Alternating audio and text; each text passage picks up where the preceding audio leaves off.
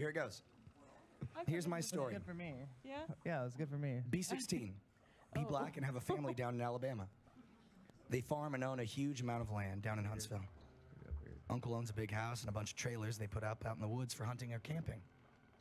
Down south cousins suggest that we go there to camp.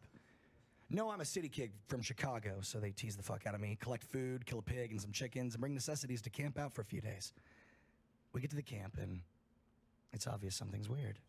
Yeah, it's right to cry, dog. Exactly. The air has this weird electric smell, like right before a storm, like ozone. We think nothing of it, and unpack and go down to a little creek to swim for a few hours. All of a sudden, some older white guy and a white teenager come out of the bushes. He has a shotgun in the crook of his arm and says hello and asks us what we're doing this far back in the woods. I tell him about my uncle, who he knows, and say we're camping out. He tells us that we need to be real careful out here and stick together because there was a big animal in the woods. His son, who's my age, asks if he can stay and hang out with us, and he says okay. Now, I'm going to stop green texting here because the story is fairly long and the format is harder to write in. So we end up playing football, dicking around with me, and there's this white kid, Tanner, 5 of my cousins, and then 4 of their friends. In total, there were 5 girls and 6 boys. We were all around 15 or 17. We ended up just dicking the day away, so we head back to the camp and pulling out some stuff for a campfire, even though the trailers both had kitchenettes. Tanner says that his family's property sits up against my uncle's. He wants to run home and ask his dad if he can come out camping with us. My cousin Rooster says he's going to go with him since it's going to get dark soon. And the girls also wants to tag along. It's about 7 o'clock, and it's starting to get pretty dark. They take flashlights and take the trail toward Tan's property. The rest of us chill, we make s'mores, drink, kiss on the girls. About 30 or 40 minutes later, there's the smell of ozone again. You could smell it over the smell of the fire we'd started. This really nasty, coppery smell, like right after you had a nosebleed and it stopped. It wasn't exactly like dried blood, but it was that nasty, metallic back of your throat smell.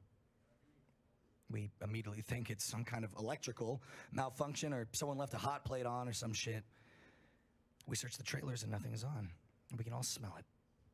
All of a sudden, we can hear people booking down the path towards us, and Rooster, Tan, and the girl all come running into the clearing out of breath, and they don't even break stride. They all run into the trailer, right by where the fire is. We all get the fuck out of there and into the trailers. They end up calming down. Even Rooster is crying his fucking eyes out at this point.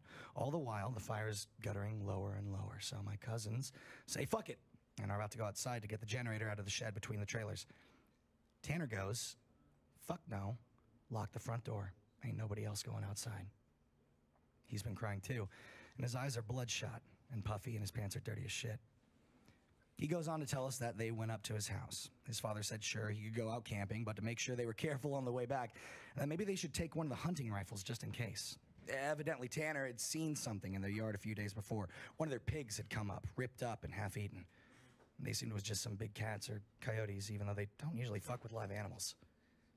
He'd gone upstairs and packed his stuff and told his dad they would be okay without the rifle because coyotes avoid people. So they walked back toward where they could see us camping. So Rooster finally stops crying and shaking. The girl already had, but she was just staring out the window with a dumb look on her face. He says they'd gotten halfway into the woods toward the camp when they started to hear shit in the forest.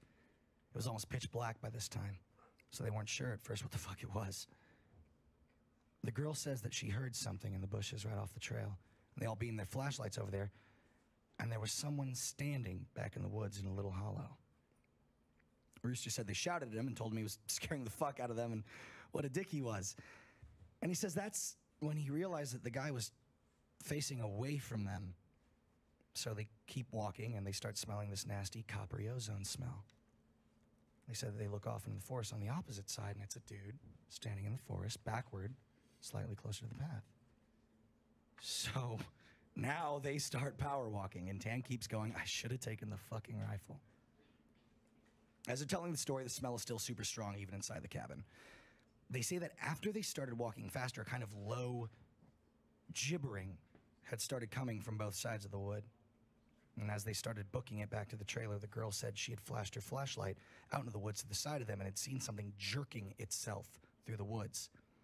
The gibbering just got louder and louder, and when they could see the light from our campfire, something had come out of the woods about 40 yards behind them onto the track, and they just flat out ran as hard as they could into the trailer. So, we're out in the fucking woods, And we're assuming at this point it's some rednecks or some shit trying to fuck with us. All of a sudden, my other cousin, Junior, starts going on about how he went to school with a native kid that was telling him about the goat man or some shit. We promptly tell him to shut the fuck up because we don't need any spooky talk right now. But he just keeps going on and on about how it's the fucking goat man and how we're in his woods and blah, blah, blah. Now, at the time, I'd never heard of this goat man or any of that, but then a couple years later, the year before I graduated college, I had some Native American guy for a roommate. I ended up asking him about it. And to sum it up, it's basically a fucking man with the head of a goat, and he can shapeshift as he gets among groups of people to terrorize them. It's also supposed to be kind of like the Wendigo, and it's bad mojo to even talk about it, and even worse if you see it. Keep in mind, I didn't know this back when I was 16, so my cousin is going, the goat man's going to get in and fucking get us. And the girls are all terrified. My cousins and I are all fucking trying to figure out if it's just some hillbillies or if it's some animal. So all of a sudden, the smell just goes away. Like, to this day, I haven't experienced anything like it. Like, usually smells fade away or lessen. It just literally was there 1 second and then not the next. So it's after an hour, making it around 9 or 10, we stopped shitting bricks enough to go back outside and stoke the fire again. We figure it's just some assholes trying to fuck with us, so we don't go back home because we think if we do, they'll chase us through the woods or some crazy shit. Nothing else happens that night. And we stay another night, and for the main part of the night, nothing happens. But at around 1 in the morning, we're outside getting drunk and telling ghost stories. You know, it's the thing, the smell comes back. It's so fucking strong that one of the girls literally starts vomiting. I stand up and you can actually feel how clammy the air is. I say we should get inside. This isn't right. We should have just fucking left. We all go back inside and we're standing around. My cousin just keeps going on about how it's the fucking goat, man. My cousin Rooster tries to shut him the fuck up, and all the while I'm just feeling that something is wrong and I can't figure out what the fuck it is. We end up sitting there for a while. The smell is just as strong, and we're terrified and all huddled in this camper. We end up cooking brats for everyone because nobody wants to go outside. It's one of those packs with 4 brats. We have a total of 3 packs. I grill them on the stove, give everybody a hot dog. I get mine. After a while, one of my cousins gets up and goes over to the pot to get another one. He starts grumbling about how I get 2 brats and everybody else only got 1. And I look at him like he's fucking stupid. I tell him that everybody got 1 because there were only 12 brats. If he wants more, he should open up a new pack and cook some more. That's when the girl that had been out with Rooster and Tan just starts screaming, "Oh Jesus, oh Lord, get it out." She's crying and shivering, and then it dawns on the cousin standing up what the fuck is wrong. Me and him both glance around the room, and then I feel my heart fucking sink. I run the fuck out of the cabin, and the girl runs out with us. The trailer door is banging against the side of the trailer as everybody books it out of the cabin. One of my cousin's friends asks us what the fuck is wrong, and I start counting us. There's only 11 now.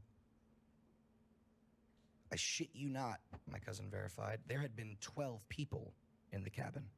But being that everybody didn't really know each other well, nobody had really noticed the whole fucking time that there was an extra person. And then I realized earlier that I'd kind of noticed something was off.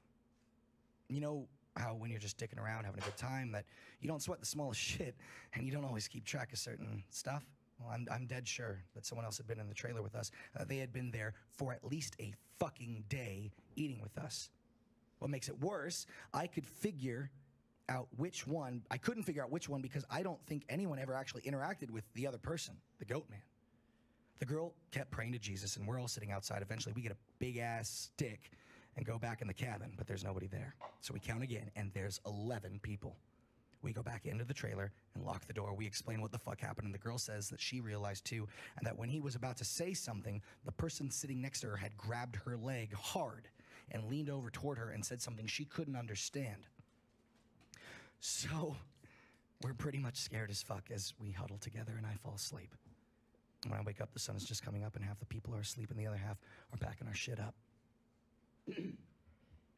We all want to walk back home, but like 4 people want to stay until the sun is all the way up. And some people think that we're just fucking around and still want to stay in trailers.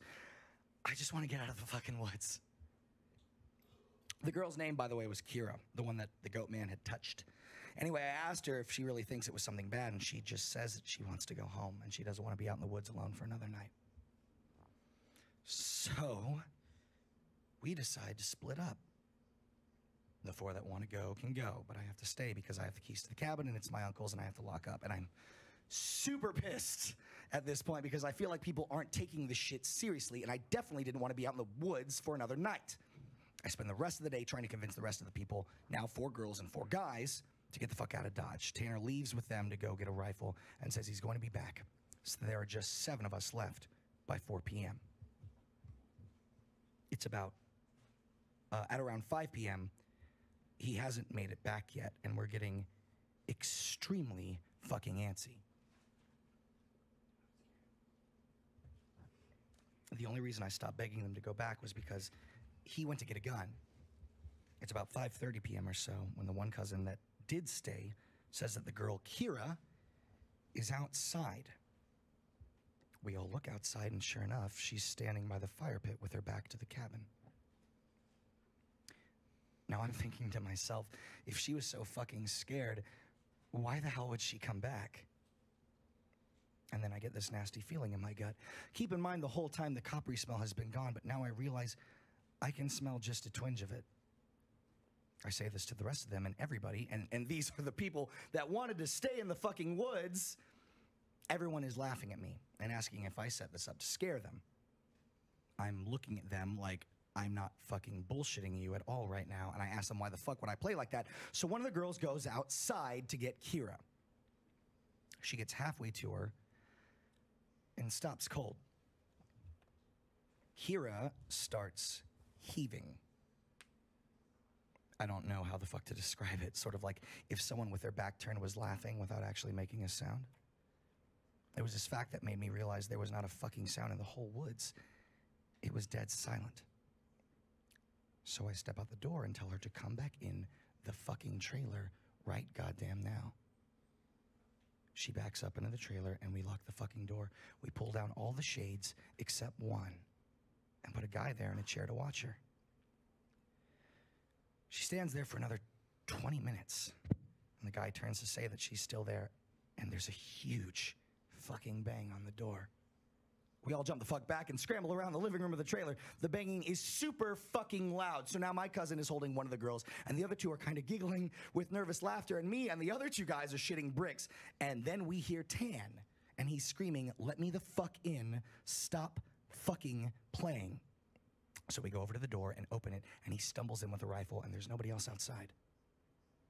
Evidently, he had walked up to the campsite. Nothing weird happened in the forest, but he'd seen a girl. Mind you, he said it was not Kira standing there. When he'd gotten to the edge of the clearing, she had turned toward him with a slack-jawed look and just stared him down, slowly tracking him as he walked around the campsite of the clearing towards the camp. He said it wasn't till he was almost halfway to the trailer he had realized that she was getting closer to him. She had started off by the fire, and without him even seeing her move, she'd been turning, inching closer.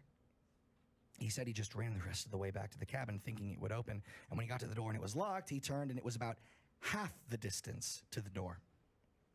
He looks around the room and then gets super pale. He pulls me to the side and whispers in my ear, "You know there are only 7 of us in here, right?" I get that feeling where your stomach drops into your nuts. It had been back inside the trailer while we were sorting out who was going where. And then when we all went outside to talk earlier that day, it had just slipped right back in. We looked out the window and there's nobody out there. So we recount everyone, and then basically I go over and ask everyone how many people were here earlier, and everyone says 8. And I say, well, how many are here now? They all do the count and then realize there are now only 7 people in the cabin. So Tan had brought back a couple of boxes of ammo in his rifle. He told us, he told his dad that there was some kind of animal in the forest because he didn't think his dad would believe him if he said it was the goat man. He says that his cousin is supposed to be coming down in a few hours and that in the morning we can all go back to his place and his cousin will drive us home. Now I'm really fucking terrified, but at least I feel better because we can be American and shoot the fuck out of whatever it is that comes back. But then my cousin gets into this huge argument with one of the girls because she thinks I'm trying to be funny and prank them, and she's getting really scared and that I'm not funny, and he keeps telling her that I'm not that kind of person, and she says, well, how do we know the girl wasn't just Tanner in a wig? Or if it's really the Goat Man, how do we know that this is the real Tanner and that Goat Man didn't just kill Tanner in the woods and take his gun? So we get into a huge fucking argument about this, where me and Tanner are like, we could seriously be in danger because at the very least, someone has been sneaking themselves into our fucking trailer without us knowing and mingling with us, and at worst, something bad is in the forest fucking with us. So one of the girls is crying and saying she wants to go right now, and we're trying to tell her that she shouldn't because none of us are walking through the woods in the middle of the night. At this point, the sun is starting to go down, and it's getting a little cloudy out. So we eat something and turn on the radio for a while, but we can't really get a station out there, so we turn it off. And about that time, Tan's cousin shows up. He was like 19, I think. At this point, the sun is just barely over the horizon. He has one of those heavy-duty lantern flashlights and another rifle. He walks up the trailer, and we whisper to Tan, asking, hey, are you sure that's your cousin out there? And he says, yes. So the guy looks behind him and all around the camp, then walks in. He kind of glances at us and looks a little confused, and he says, well, where's your other little buddy at? I figured she would meet up at the cabin. Is she a little slow or something? He also asked whether we'd been cooking blood in the cabin because it smelled like blood and hot pans all the way up the trail, and we were like, fucking nope.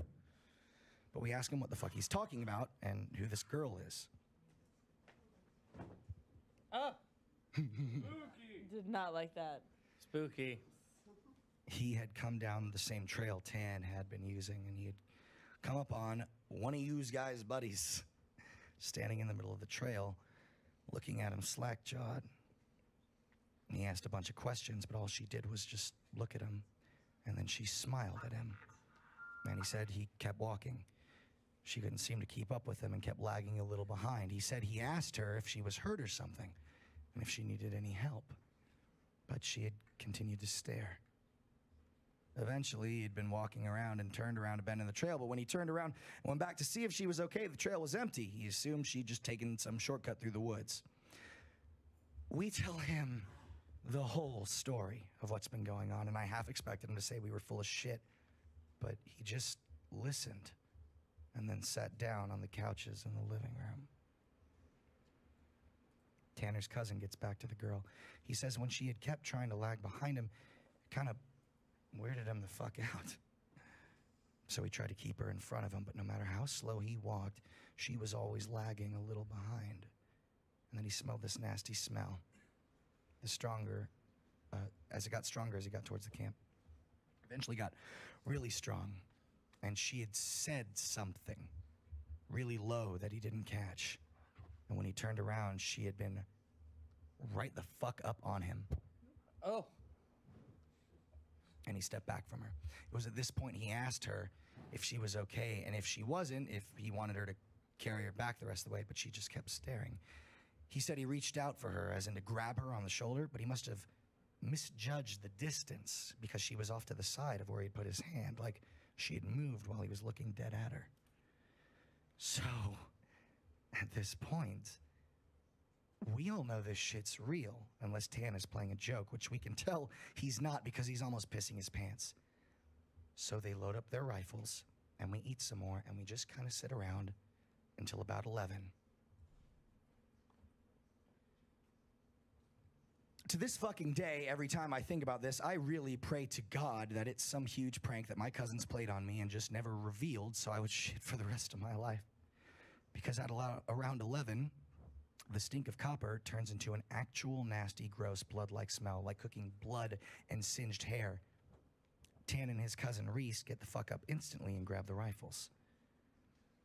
There's like a half knocking, half clawing at the door, and I shit you not, there's this voice. And it sounds like when you see those YouTube cats and dogs whose owners teach them how to talk.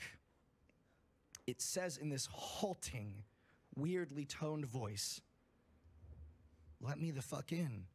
Stop fucking playing." It made my nuts creeping up against my body, and one of the girls just starts crying and calling on Jesus. It was so fucking obviously not a person talking. It didn't have the right cadence, and that's some shit that I never really realized until that moment, but all people have a certain cadence when they talk. No matter what language, all people have a certain kind of rhythm to talking. This shit didn't have any kind of cadence, didn't have any kind of rhythm. One of those YouTube cats, that's what the fuck it sounded like outside the door. So now I'm in full-on terror mode, and we keep yelling, "Who is it? Stop fucking around, man." And it just keeps saying in, or let me the fuck in, for about 15 minutes. So then smell goes away for a while, and for the next hour or so, you can hear someone basically creeping around in the woods and shit. Every couple of minutes, it'll come back to the door and say something. And finally, when the smell fades away, it's around 2 in the morning, and Reese says, "Man, fuck this," and opens the door and walks outside with his rifle, and he fires a shot into the air and says something to the effect of, "In the name of Jesus Christ, go away!" He fires 2 more times, and then from the woods, right up against the river, across the trailer, it sounds like something is slowly gibbering and hooting. And then it starts screaming. And it sounds almost like a woman and a cat in a bag screaming together. Like, seriously, I have never heard any shit like that. And you can hear the brush over that way start to shake. Reese fires over into the tree line and then starts backing into the house. We lock the door and we can hear the shit keening and screaming. Reese says something had come out of the bushes super low to the ground, crawling toward the cabin, and he'd shot at it. And pretty much that was how the rest of the night went. It was literally screaming constantly for the next 2 hours, and we could hear shit moving out into the tree line, but it never came back up to the cabin until everyone had finally fallen asleep. Tan had been sitting in a chair watching the door with his rifle. Nobody else heard or saw this. And he told me 2 days later, after the whole thing was over. Oh my God. That's a ghost. That's sure a ghost. He said he'd been nodding off after the screaming noises finally stopped. And he'd almost been asleep when he saw someone come out of the bathroom and then lay down in the middle of the floor to go to sleep. He just assumed it was one of us, and he nodded off. It's him. And then he said that he kind of realized something was wrong. And while pretending to be sleeping, he counted us. There were 9 people in the cabin. He basically didn't want to try to shoot at the fucking thing in the cabin and have it kill us all right then and there. Or have Reese wake up and start shooting and then we kill ourselves. So he just stayed awake all night, pretending. You're a piece of shit. You told me to do it. Not then. Go away. Spooky. Spooky. Spooky. He said. No. Continue. He stayed awake. Let's take it back. He stayed awake all night, pretending to be asleep. Like Patrick. He said sometimes it would stand up and kind of do this weird jittery thing. Oh. Or heave like it was laughing. But then it would lay back down. The story closes pretty weak because from my perspective, nothing happened. We woke up. I noticed that Tan was a little jerky and that he was avoiding looking at all of us, but we ate some breakfast, packed up, and started walking to his house. He stayed last in the cabin and said he'd lock up and bring my uncle's keys to just start walking and he'd catch up, which I didn't really want to fucking do. We got a little bit up the path when he came running up, basically just jogged back to his house. His cousin took us home. There was a window in the bathroom. Tan had gone back to lock up and looked in there. We were too stupid to lock a screenless window. The window was fucking up when he went in there. I'm guessing it had been doing that all along. waiting for us to fall asleep or slip up and then getting in among us. It walked with us all the goddamn way back to his house. And then he said it lagged behind to the back of the group and looked him dead in the eyes before walking back into the woods. And that's when Blaine would have scared you if he'd listened. And that's the fucking story. And for Rush,